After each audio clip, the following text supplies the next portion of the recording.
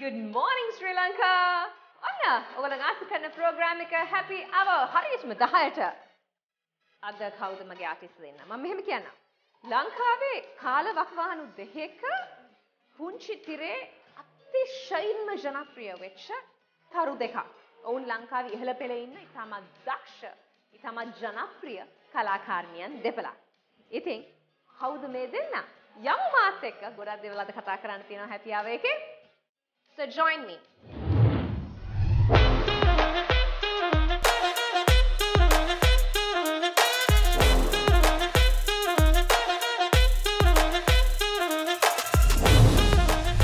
Right, මම කිව්වා ඔයගොල්ලන් දැන් තමයි දැක්කා කවුද ඒ ඔයගොල්ලන් ආදරය කරන අතිශය ජනප්‍රිය අපේ කලා ලෝකයේ ඉන්න ඒ සුන්දරම සුන්දර කලාකාරියන් දෙදෙනා කියලා ඉතින් පිළිගන්නවා Nilmini Thennakoon සමගින් Upeksha Swarnamali Give me a hug. Nilmini akki budu ambo lasana. Thank you. Upeksha. Hi. Looking good. Thanks. Sit. Take a sat. Tamai kiyanne. Take a sat. ලස්සනයි ඉතින් හැමදාම වගේ. Oh, What's been happening? You know the secrets. No. සීනේ දේවා. Nilmini akki ඉස්සරහ කියන්න බෑ. ඉතින් ඒවා අපි Nilmini akki ඉස්සරහ මොනවද කියන්නේ හැසිරෙන්න ඕනේ. අපේ විනීතවත් වෙන්න ඕනේ seniors ලා ඉස්සරහ. Nilmini akki look gorgeous. Thank you. කොහොමද මේ බලන්නකෝ අද ලස්සන දෙන්නේ නෝ fancy වෙලා fashionable වෙලා glamorous වෙලා කොහොමද මේ ලස්සන තියාගන්නේ මෙහෙම මේ වගේ මොකද්ද motivation එක අපිට නම් වෙන motivation තියෙනවා motivation එකක් තියෙනවා මට වෙන motivation එකක් තියෙනවා නියකින් මොකද්ද motivation එක ලස්සන මම හැමදාමත් මේ motivation එකේ හිටියේ ඉතින් මම කොහොමත් ගෙදර ඉන්න කාලේ ඉඳලා පොඩි කාලේ ඉඳලා මගේ තාත්තා මාව මේ විදිහට තමයි හැදුවේ එයා හරි නීට් එක්කෙනෙක් ඉතින් ඒ විදිහට හැදුවේ ඉතින් මම ෆීල්ඩ් එකට එනකොටත් මම ඒක එහෙම මේන්ටේන් කරා හැබැයි ඉතින් දැන් ඉතින් මේ ස්මාර්ට්ෆෝන්ස් ඇවිල්ලා ඒවා එන්නේ දකින්නේ මෙයා ෆැෂන් කරනවා කියලා අපි ෆැෂන් කරේ පත්තරේට ඉස්සර බට ඒක තාම මේන්ටේන් කරන ඒක තවත් නෙක්ස්ට් ලෙවල් එකකට ගෙනින්න තියෙනවා ඉතින් එන විදිහට ලෝකයේ දියුණු වෙනකොට ෆැෂන් ඉන්ඩස්ට්‍රි එක වැඩි වෙනකොට අපිත් ඉතින් ඒ විදිහට යනවා අවිවාදයකින් යුරේනි කුවේට් වල මම ඉන්න කාලේ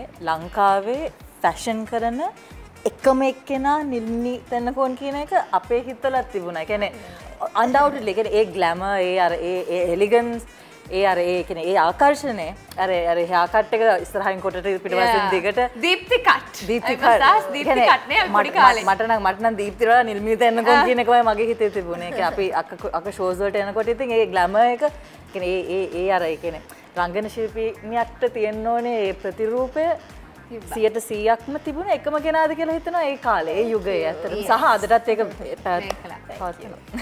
උපේක්ෂා කොහොමද මේ දවස්වල ඉතින් මගේ අවුරුදු 6 දුවත් එක්ක ඉන්න අද දුවත් ඉන්න උපේක්ෂාගේ චිචි දුව ඉන්න අපිත් එක්ක අද යාට හොඳයි කරදර කරන්නේ හරියයි ඕ පැත්තලා පාඩු හොඳ හදලා තියෙනවා ඔයා නෑ මට හදන්න දෙයක් නෑ යා හරි හොඳයි එහෙමයි පාඩු ඉන්නවා එහෙමයි නෑ කියන්නේ විනය කියන එක අනිවාර්යෙන් ගෙදරින් යම් තරමකින් අනිවාර්යෙන් හැදිය යුතුයි එතනදී මම මහන්සි වෙන තරමක් තියෙනවා මට ක්‍රෙඩිට් එක අනිවාර්යෙන් දී ගන්න අවශ්‍යයි මොකද ඒ බයින බැනුම් ඒ මං කෝටුව පාවිච්චි කරපු කාලේ ඒ ඔක්කොම තියෙනවා හැබැයි ඒ වුණාට ඇත්තටම ගොඩක් හොඳ දරුවෙක් සහ එයාගේ ජීවිතේ රහ කරන්න මම මහන්සි වෙන එකත් එක්ක මගේ ජීවිතේත් රහයි අනේ honestly ඒක තේරෙනවා මේ ඉතින් උපේක්ෂා කොහොමද මේ දවස්වල මොකද කාර්යබහුලයි ටෙලි නාට්‍යයත් එක්ක ඔව් වෙන නාලිකාවක ඩ්‍රාමා දෙකක් විකාශනය වෙනවා තවත් වැඩ කිරීගෙන යනවා දෙයන්ගේ පිටින් ඇත්තටම ඉරේනි මම විශ්වාස කරනවා Nilmini අක්කා මේක මම වැරදි නම් මම නිවැරදි කරන්න මේ ශේෂ්ත්‍රයේ ඉන්න ඕනේ නම් හැකියාව උපමට්ටම් කරගන්න අපේ පෙනුම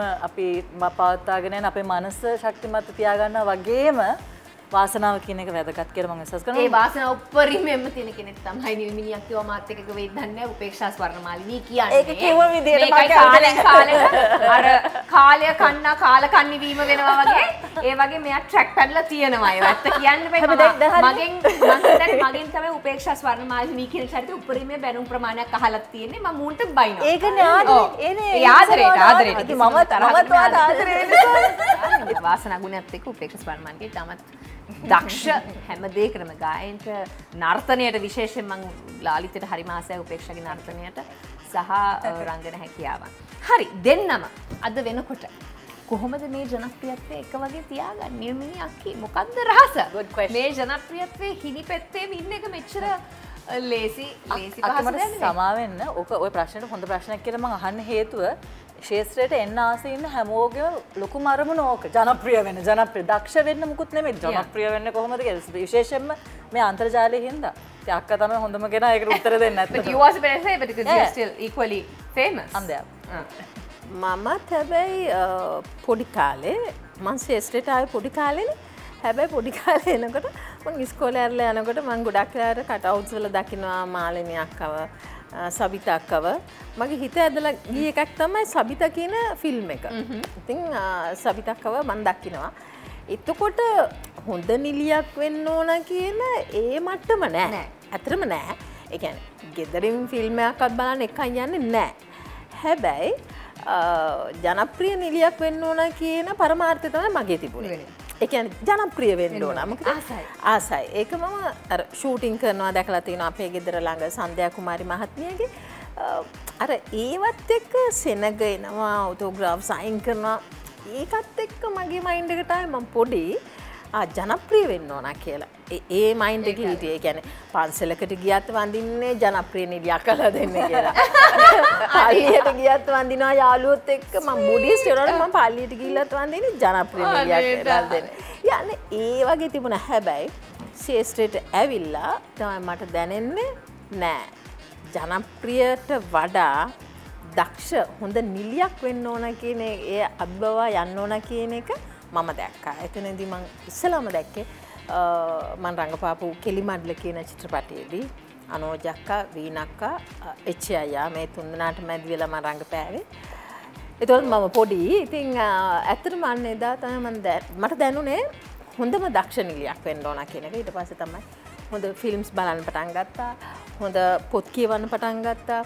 වැඩිපුර මම කියන්නේ ස්වර්ණක්කා අනෝජක්කා වගේ අයගේ සිනමාපට නරඹන්න පටන් ගත්තා. ඊට පස්සේ වැඩිපුර මම ආදරය කරා ජූලියා රොබර්ට්ස්.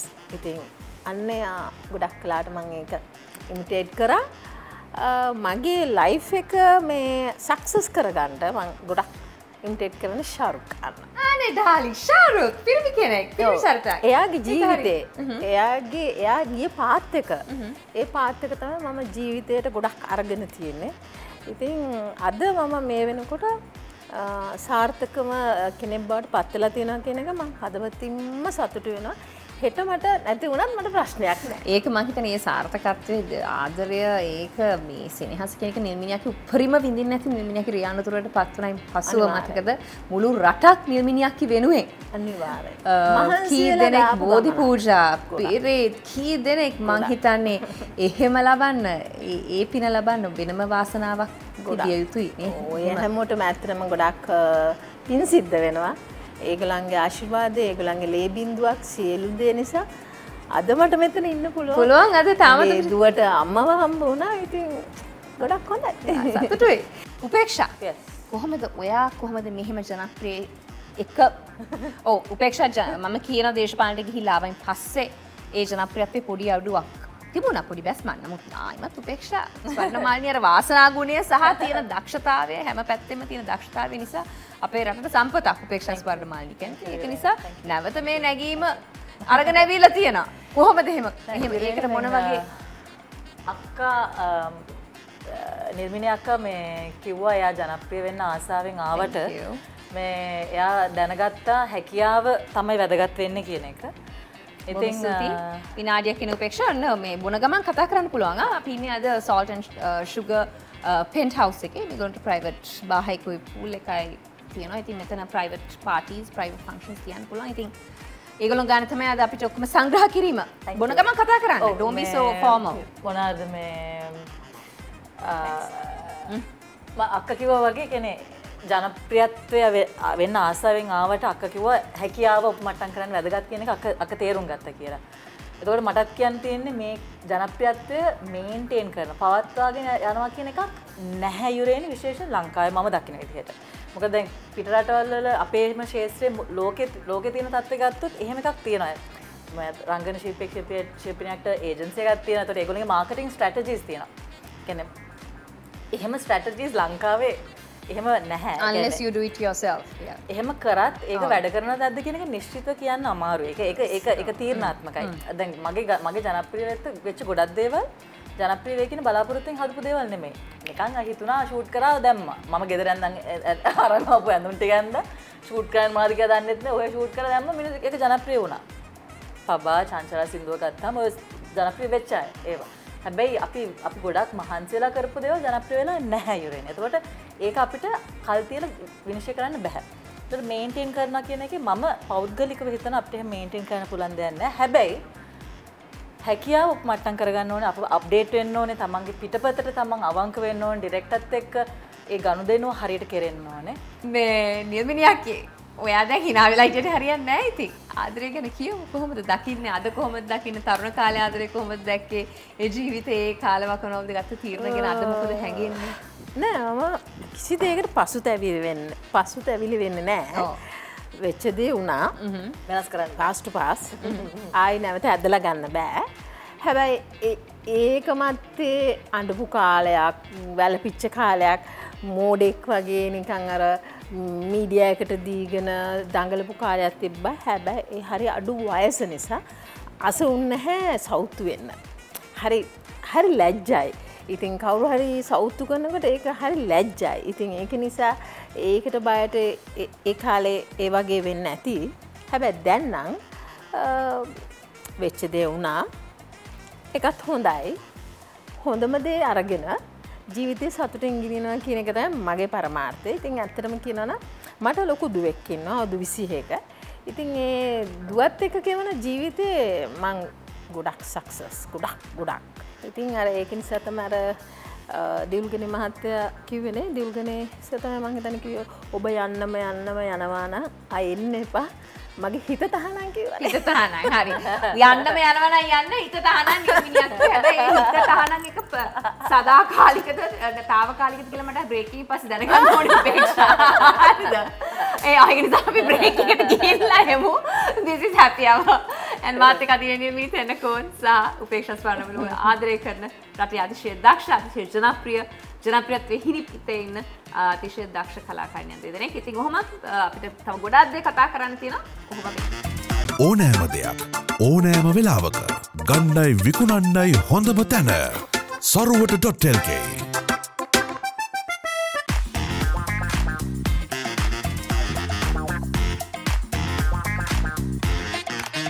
බ්‍රේක් එකෙන් පස්සේ යන්නි ලස්සන සින්දුවකින් ඉවර කරේ. යන්නම යනවා නම් යන්න. මොකද්ද? තහනම් කියලා කිව්වා. එන්න එපා මගේ හිත තහනම්. එන්න එපා අයිම හිත තහනම් කියලා. දැන් ඔය හිත තහනම් එක එන්න එපා හිත තහනම් හැමෝටම එන්න එපා කියලාද කියන්නේ? ඒ කියන්නේ සදාකාලිකව කිසිම කෙනෙක්ට එන්න එපා කියලා. දැන් අපි දැන් මේ මෙතන කපු ගමක් කරන්න බලන්නේ හැපි ආව එකේ. නිල්මිනියක් හිට. මම ඇහුවා පාව ගමන් ඇහුවා දැන් සිංගල්ද නැත්නම් රිලේෂන්ෂිප් එකකද අනේ නැහැ කිව්වා. ඉතින් එතනින් එහා මම හිතුවා ඉතුරු ටික මම ප්‍රෝග්‍රෑම් එකේ තමයි අහන්නේ කියලා.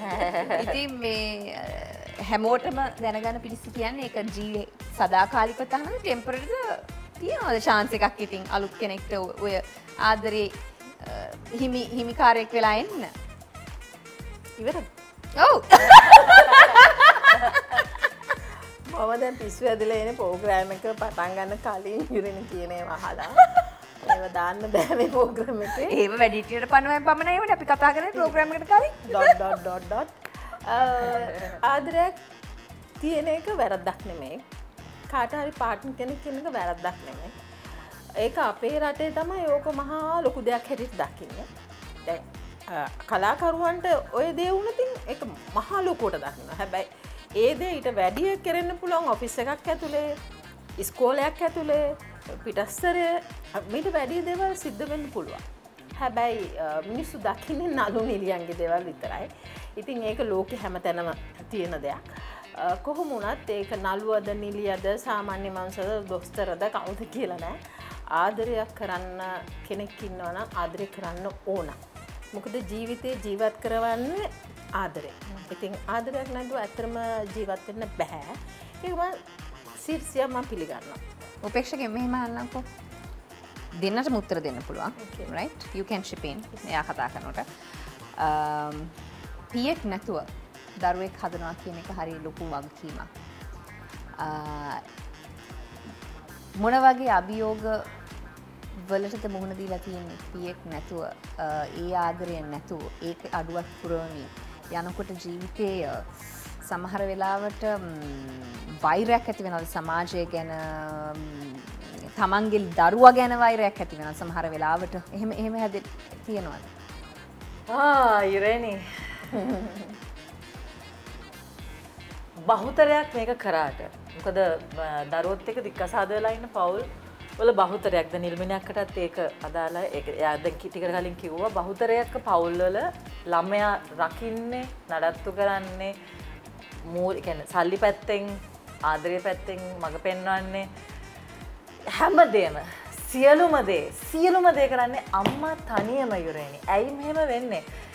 දරුවෙක් බඩට එකතු වෙන්න දෙන්න එකතු වුණා නම් ඇයි ඊට එහා ලොකු දේවල් කරන්න අවශ්‍ය නැහැ. නමුත් ඇයි මේ අම්මා තනි වෙන්නේ කියන එක මට අදහා ගන්න බැරි ප්‍රශ්නයක්. ඒක බැරෑරුම් කියන්නේ ගොඩක් බැරෑරුම් දෙයක්.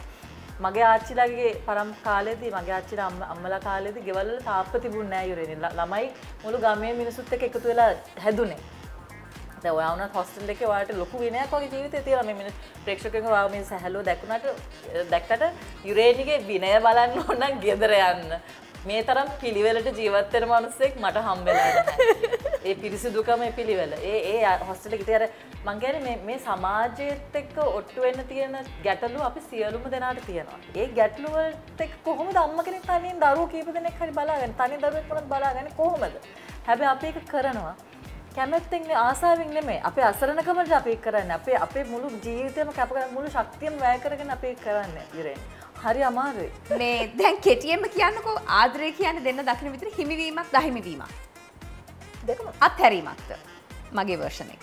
ආදරය කියලා කියන්නේ අත්හැරීමක්ද හිමිවීමක් දහිමිවීමක්ද තුනක්. කෙටියෙන් දෙන්නකෝ. Upeksha gets very emotional when it comes to love. තුනම. ඇත්තටම ඔය තුනමනේ. ඒ කියන්නේ හැබැයි ඒ අර ඒ කියන්නේ අත්හැරීම ආයතන අත්හැරීමට අපි මූලික තැන දෙන්න ඕනේ යුරේනි. ඇත්තම බැඳීමක් තියෙනවා නම් රැඳෙයි. නැත්තම් යයි. අත්හැරීමට මුල් තැන දෙමු. අපි කියන්නේ ඒ කියන්නේ ඔව් දැන් ඒක ආදරය කියන්නේ මොකද්ද කියලා අහුවොත් ආදරය කියන්නේ මොකද්ද කියලා අහුවොත් යුරේනි ගරුත්වය විශ්වාසය. ඒ කියන්නේ respect එකනේ. ඒක ගරුත්වය විශ්වාසය. මිනිමරලා ආවත් තමන්ගේ සහකාරුවට සහකාරියට කියන්න පුළුවන් වෙන්න ඕනේ. ඒතර එයාගේ සපෝට් එක හම්බ වෙන්න ඕනේ. තේරුම් අරගෙන කියන්නේ ඒ විශ්වාසයේ බැඳීම් තියෙන ගරුත්වය විශ්වාසය තමයි ආදරය කියලා කියන්නේ අතර. ආදරය කියලා කියන්නේ. Now tell me whether your girlfriend now පෙම්වතියක්ද? නෑ. පෙම්වතියක් නෙවෙයි. නෑ කියන්නේ මෙහෙමයි. Now only lust, no love. නෑ ඉතින් කියන්නේ. මොකද්ද මේ? Only. So මං අහන්නේ now only on a no love please. උපේක්ෂා ළඟට එන්න එපා. love නම් හොයාගෙන දෙන්නේ නෑ. කන්මුල් පාරත්තම හැමෝම lust එකට හරි yes. Last okay yes. පොඩ්ඩක් මම ඒකට සූදානම් මෙහෙමයි ඒක එක්කෙනාගේ ආදර ප්‍රකාශනය වෙනස් එක විදිහට මගේ එක විදිහක් තියෙනවා. ඒක ඉතාල සරාගේ විදිහට තාමත් සරාගේ උපේක්ෂා ආදරය ප්‍රකාශ කරන විදිහ. ඉතින් ඒක හොඳයි. මමත් වෙනවා ක්ලාසස්. ඉගෙන ගන්න යනවා. උපේක්ෂාගේ ඉගෙන ගන්න වර්ක්ෂොප්ස්. නෑ ගරුත්වය විශ්වාසය තියෙනවා නම් ඒකත් උපරිම වෙන්න පුළුවන්. ඔව් අනිවාර්යෙන්. ඔක්කොම මම හිතන්නේ ඔක්කොම ඕනේ. honestly ගරු කරනවා කියලා මේ වැඳගෙන ඉන්න ඕනේ නෑ. නමුත් අර වෙන අනිත් කෙනාගේ හැඟීම් දැනීම් වලට ඉඩ දීලා තමන් විවෘත වෙන්න පුළුවන්. But in bed you don't need any respect darling no. අනිත් එක ජනප්‍රියත්වය අනවශ්‍ය විදිහට use කරන්නේ නැතුව නෑ මං කිව්වේ in bed you don't need respect. My god. නේ මං ආව මෙතනින් එළුවට කමන්නේ නැද්ද? මං ඔයාගේ කාලකෙලිය ආනේ මේ යන්න. What respect in bed. හරි අපි යනවා මේක තව වැඩිහිටියන්ට පමණයි ප්‍රෝග්‍රෑම් එකක් වෙන්න කලින් දීප් වෙන්න කලින් Nilmini is like what am I hearing? Nilmini තව process කරනවා මම කියනවා අපි යනවා break එකකට මේ happy hour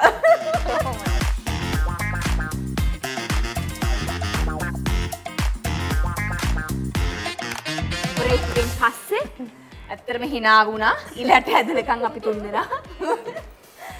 හරි මහන්සි hina වෙලා. මොකද බ්‍රේක් එක ඇස්සේ අපි hina වුණ දේවල් ගැන කියන්න බෑ රටක් එක්ක. ඒ කියන්නේ ඒවා එහෙනම් අතිශය වැඩි හිටියන්ට පමණයි නේද? ඒක නිසා කොහොම හරි දැන් වතුර එකක් වගේ සෝනියක් බීලා හරි. මෙහෙම අහන්නම්කෝ coming back to පුංචි තිරේ මම හිතන්නේ යුග දෙකකදී පුංචි තිරේ හෙල්ලුව චරිත දෙකක්. ඒක චිත්‍රපටය සිනමාවට ගියොත් සිනමා දායකත්වයේ කොහොමද හිතනවාද අධ්‍යක්ෂකවරුන් තමන්ගෙන් ගන්න පුළුවන් උපරිමය ගත්තා කියලා සිනමාව සම්බන්ධව ගත්තොත් මගේ නෑ ඇත්තටම. ඒක මමම තමයි ඇති කරගත්තේ. ඒකට හේතුව මම සිනමාවට එන්න ඕන කාලේ මම බැන්දා සහ මම ටෙලිනාට්‍ය වල ඒ කාලේ ගොඩක් බිසි. එතකොට ඩේට්ස් දෙන්න විදිහක් නෑ. අධ්‍යක්ෂකවරු නිකන් අර මගේ පස්සෙන් එන්න වගේ ආවා. ඉතින් මට දිනයක් දී ගන්න විදියක් නෑ. ටෙලිඩ්‍රාමාස් වල ඉන්න අධ්‍යක්ෂකවරු අසාධාරණකම් කරා. ඉතින් ලංකාවේ තියෙනවා නම් දැවැන්ත ජනප්‍රිය සිනමා ගොන්නක් පරණ ඒ හැම එකෙම වගේ කතා කරපු සහ ඇඩ්වාන්ස් ගත්ත නිලියක් තමයි මම. හැබැයි මට යන්න බැරි වුණා. හැබැයි යන්න ඕන කියලා හිතන සිනමාපට කීපයක් කියන්නකෝ අපිට. ආසාව. ඒක කිව්වොත් මං හිතන්නේ ඒක රඟපාපු අයට කරන අසාධාරණයක් වෙනවා. ඔව්. ජනප්‍රිය චිත්‍රපටේ ලංකාවේ. ඉතින් ඒත් අර උපේක්ෂකව වගේ ආදරය නිසා ඒ හැමදේම කැප කරා. මම දූදරුවේ දීප්තිගිනුත් අයින් වුණා. ඒ ආදරය නිසා. උපේක්ෂා සිනමාවට වෙච්ච දායකත්වය ගැන තෘප්තිමත්ද නැත්නම් ඊට වඩා දෙයක් කරන්න තිබ්බද අධ්‍යක්ෂකවරුන්ගෙන් ඒ කියන්නේ දිමියක ඔයාලට ආරාධනා ලැබිලාවට කරන්න එක බැරි වුණාද? මටත් ඇත්තටම අක්කගේ උත්තරේ එහෙම පිටින් බාර ගන්න පුළුවන්. මොකද මමත් ගැන ඇඩ්වාන්ස් අරගෙන ආයි රිටර්න් කරලා තියෙනවා. ඔය වගේම කෙනෙක් දැන් මගේ පෙම්වතා සෙට් එකේ ඉන්නවා. නළුවත් එක්ක ලං වෙන්නවත් දෙන්නේ නැහැ.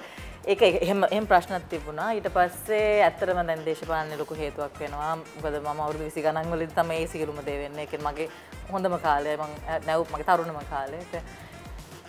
ඊට පස්සේ මම විශ්වාස කරනවා දැන් ශාස්ත්‍රීය ගැටලුවක් විදිහට මම දකින්නේ අපි තුන් දෙනාටම සහ අපි නියෝජනය කරන අපේ මුළු පරම්පරාවටම වෙන දෙයක් තමයි මේ අපේ එක්ස්පීරියන්ස් එකෙන් මේ කවුරුත් වැඩ ගන්න. ඒ කියන්නේ අපි දුක හොඳට පෙන්නපු හින්දා දුකම ඉල්ලනවා ගොඩක් නිර්මාණවලදී.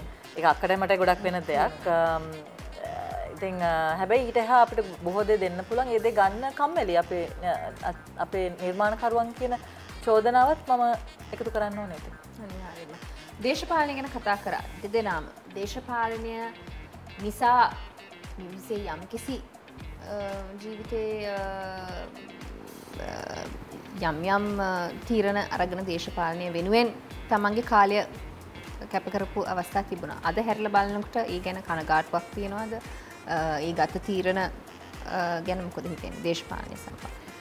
ඉරණි මම නම් හිතන්නේ අනිවාර්යෙන් දේශපාලනයට යන්නේ මගේ පෞද්ගලික දැඩි يعني ජීවිත තර්ජන තරමටම බලපෑමක් තිබුණ හින්දා මම ඇත්තටම දේශපාලනයට ගියේ. හැබැයි අවංකම කියන්න ඕනේ දේශපාලනේ ගොඩාක් වටින ක්ෂේත්‍රයක්. උපේක්ෂා sorry to interrupt. දේශපාලනයට ඔබ තල්ලු කර වගේ සැමියා ඒද මන්දනේ අපිට ආරංචි විදියට. පුටක් ඉන්න. ඔයාගේ ආරංචිය මම දන්නේ නැහැ. කොහොම කියන්න ගිහිල්ලා මට උසාවිය යන්න යනවා චරිත ඝාතනය මම කවුරුත් මම එහෙම මෙන්ෂන් කරන්නේ නැහැ. අතිශයින්ම පෞද්ගලික නෑ මං කියන්නේ අපිට ආරංචි විදියට. අපිට ආරංචි විදියට මට සැමියා තමයි ඔබ පෙරෙත්ත කරලා අපිට දේශපාලනය එහෙම කියන්න බෑ. එහෙම කියන්න බෑ. ඔබ කැමැත්තෙන් ගියා. නෑ මම කැමැත්තෙන් ගියෙත් නෑ. යුරේනි එහෙනම් කවුද ඩාර්ලින් ඔයාව ගෙනිලා එතන ස්ටේජ් එකට තිබ්බේ? මේ දරුවා මේක දීලා යන පෝෂණය කරගන්න හිතට ඔයාට හරියට you can't think straight. You can't think I can think straight. කටල් fish එකක් you are trying to put words into my mouth. මොලේ පාවිච්චි කරලා හොඳට මොලේ තියෙනවා. යුරේනි ඩාර්ලින් පොඩ ඉන්න මේ අපි අද ඉන්නේ salt and sugar එකේ මේ ඒගොල්ලෝගේ signature fish කොච්චි fish bites. Let's taste it and see. ඒක තමයි ඒගොල්ලෝගේ signature dish එක. කොච්චි මට ඇත්තට මැනස් නෑ ඔය දෙන්නට දෙන්න. You can use the fork and the knife. right? So Salt and Sugar එක අපි අදින penthouse ඒගොල්ලන්ගේ penthouse එකේ. ඉතින් thank you very much for accommodating us. ඉතින් කාලා බලමු නේද ඒගොල්ලන්ගේ signature dish එක. Right. It's good. Kochi? Good. So now tell me, continue with your story. නෑ මම මට අවුරුදු 6ක දුවෙක් ඉන්නවා. හොඳින් ඒ දරුවව බලා ගන්න ඕනේ. මට උසාවි යන්න බෑ මේ දරු මේ කිරි සප්පයා කියන කතාවල් එක්ක මේ යුරේනි කිරි සප්පයා කියන කතාවල් එක්ක හිරිසප්පයා නිසාම තමයි ඔය කවුරුත් වැඩි ගණන් ගන්න ඉතින් මං කියන ඒවා. ඒ නිසා මට අවසානයේ කියන්න තියෙන්නේ මම දේශපාලනේ ගියේ මගේ පෞද්ගලික ජීවිත තර්ජනය තරමට අසාමාන්‍ය බලපෑමකින් මාව විකිණුණා ඒ දවස්වල. හැබැයි අවසානට කියන්න තියෙන දේශපාලනය ඇත්තටම වටින ශේෂ්ත්‍රයක්. ඇත්තටම උත්තරීතරයි. මොකද මේ රට හදන්නේ ඒගොල්ලෝ. මේ මුළු රටම පාලනය කරන්නේ ඒගොල්ලෝ. මට ඇත්තටම හරි මේ කියන්නේ දේශපාලනය ගැන කලාකරුවන් දරන මත මම නම් ජීවිතේවත් දේශපාලනය ගැන මම කතා කරලා නැහැ. මම ඒකට කතා කරන්න අකමැති දෙයක්. හැබැයි කතා කරන්න ඕන කෙනෙකුට අයිතිය තියෙනවා. නමුත් ඒක හුඟක් වෙලාවට ජනතාව දැකලා තියෙන්නේ හරි වැරදි. වැරදි විදියට වැරදි ප්‍රතිරූපයක් තමයි අපේ කලාකරුවන් ගැන මම වගේ තියෙන. ඉතින් ඒක නිසා මම හිතන්නේ කියන්නේ ඔය හරි sensitive topics. So let's not talk about let's not get into details about politics because that's something it bores me. And I really dislike talking about politics. Kapia. Signature dish එක. We talk very decent විතර හොඳට බර සිංහල කතා කරා. හරි. කන්න මේ signature dish එක fish කොච්චි fish මේගොල්ලන්ගේ salt and sugar. Yeah, salt. It's like salt and pepper. අපි break එකකට යනවා. break එකෙන් පස්සේ නැවත තාලත් එක්ක සම්බන්ධ වෙනවා.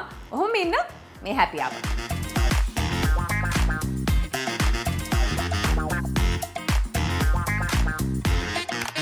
Right, welcome back after the break and you're watching Happy Hour and I have the sensuous Upeksha Swarnamali and the forever timeless goddess Nilmini Thennakoon.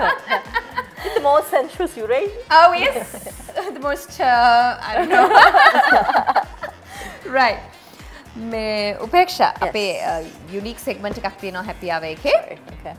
ප්‍රශ්න විචාරාත්මක වැඩසටහනක් ඇත්තටම කෙටි ආන්සර්ස් තමයි වලට තියෙන. හැබැයි ඊට කලින් මම ඔය දෙන්නගේ මහන්න මොකද මගේ Happy Hour එකට ගෙන්නලා ලංකාවේ අතිශය දක්ෂ සහ සම්මාන පිට සම්මාන දිනපු නිලියන් දෙන්නෙක් ගෙනල්ලා ඒ ලැබු ඇගීම ඇහුවේ නැත්තම් මට මිනිස්සු බයිනවා. ඒක නිසා මට කියන්න ලාස්ට් සෙග්මන්ට් එකට යන්න කලින් සම්මාන ගැන දෙන්නම ඒ ලැබිච්ච ඇගීම් ගැන ටිකක් මතක් කරමු. මම හිතන්නේ කලා ශිල්පිනියක් විදිහට ඒක හරි ආභරණයක් අපිට කවදාරි වයසට ගිහිල්ලා ඒව දකිනකොට අපි ගැන අපිට තෘප්තියක් තියෙන ආත්ම තෘප්තියක් තියෙන අපි කලාවට සේවයක් කරා කියලා හිතෙන්නේ ඒ අපේ දක්ෂතාවලට නිසි ඇගීමක් කියලා හම්බ වෙලා කියලා ඒක දකින්නේ ඒක දකිනකොට ඒක දකින මොහොතක් පාස අපිට ඒක දැනෙනවා. ඉතින් ඒ ගැන පොඩ්ඩක් කතා කරමු. හැබැයි සම්මාන කීපයකටම මේක කියන්නත් ඕනේ.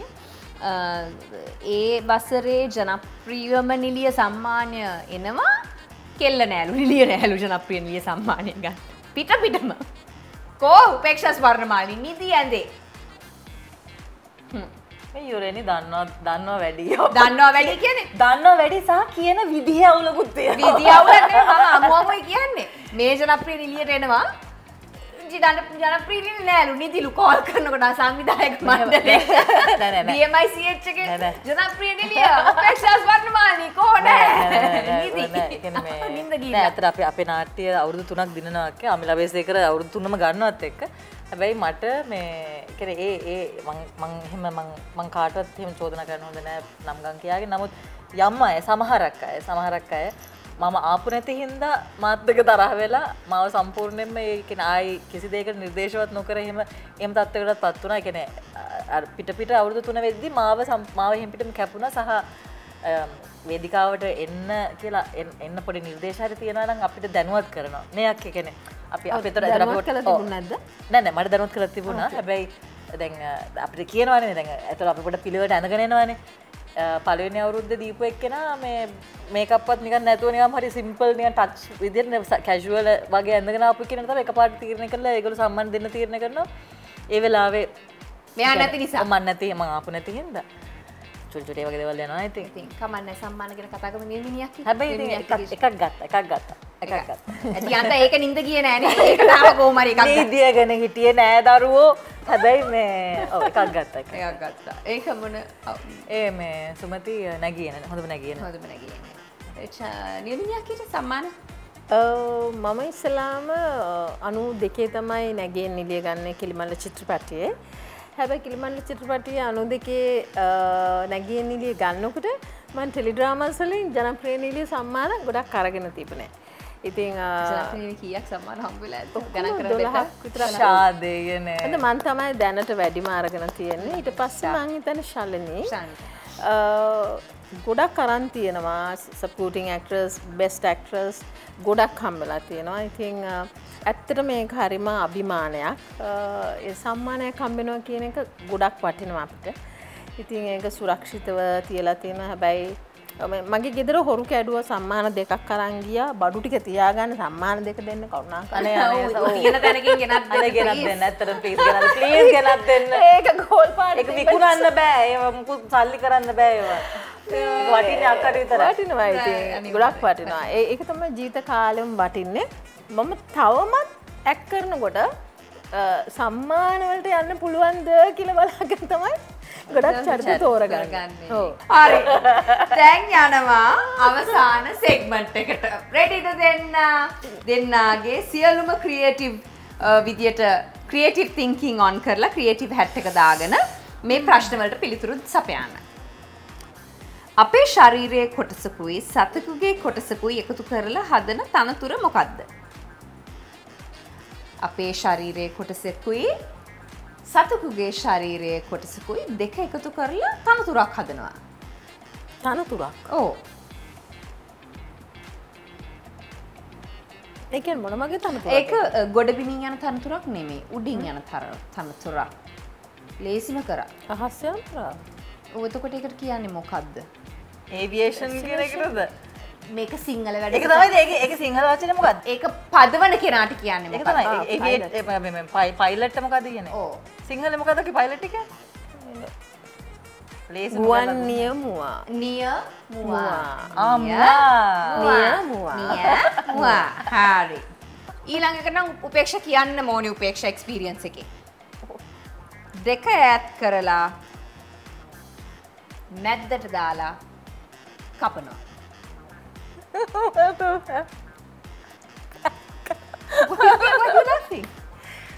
කතුර. come on අක්කා. හරි කතුර තමයි. නප් දෙක ඈත් කරලා මැද්දට දාලා ගිරය. right. come on අක්කා. You're so good. oh my god. She's so good. Very good. මම හිතුවේ නෑ කවදාවත් ඒක ගෙස් කරයි කියලා. අපි වගේ නරක කරලා නෑ අක්කා. තමන්ද. මගේ මේ පරණ ප්‍රෝග්‍රෑම් එකක් අහනවා දෙන්නගෙන්. ඔයාටත් තියෙන්නේ කළු එකක්. අක්කිටත් තියෙන්නේ කළු එකක්, මටත් තියෙන්නේ කළු එකක්. ලෝකේ හැම කෙනාටම ඒක කළුයි තමයි ඉතින් තියෙන එක. මොකද්ද? ඇහි ඉන්නේ එක. නෑ කළු නෑ සමහරක නිල් කොළ ඒවා තියෙනවා. ඔක්කොටම තියෙන්නේ කළු. ලෝකේ හැමෝටම කළු එකක් තමයි තියෙන්නේ. ශරීරයේ අවයවයක්ද? සුදු කට්ටියගෙත් කළුයි. ශරීරයේ අවයවයක්. ශරීරයේ අවයවයක් නෙවෙයි. But it's related to your body. Body. Mile වෙන බෑනේ. හැම කෙනාටම කළු තමයි තියෙන්නේ. දැන් අපේ ප්‍රේක්ෂකින් ඒ දන්නවා කළු ගම අපේ ප්‍රේක්ෂකින් අපිව බලන දන්න උත්තරේ කියලාත් ඇති ගෙදරින් කළු විතරම ඒ කියන්නේ ඒක කළු විතරයි වෙන පාටකින් එන්නේ වෙන දුඹුරු කහක් කොළ රතු ඒව නැහැ. බෑ ඒක බොඩි එකට සම්බන්ධ බොඩි එකට සම්බන්ධ එකක්. හැම කෙනාටම තියෙන්නේ කළු එකක් විතරයි. සුද්දටත් කළු එකක්, සුද්දිටත් කළු එකක්, නීග්‍රෝ ජාතිකයටත් කළු එකක්.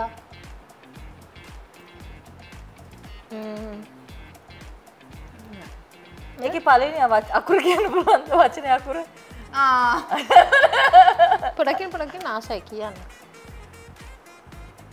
eyelashes නෙමෙයි නේ. හැම කෙනාටම කළු එකක් තියෙනවා. සුදු කට්ටිය ඉන්නවනේ eyelashes අර සුදුම කට්ටිය ජර්මන් කට්ටිය ඔය ඒක තියෙනවා.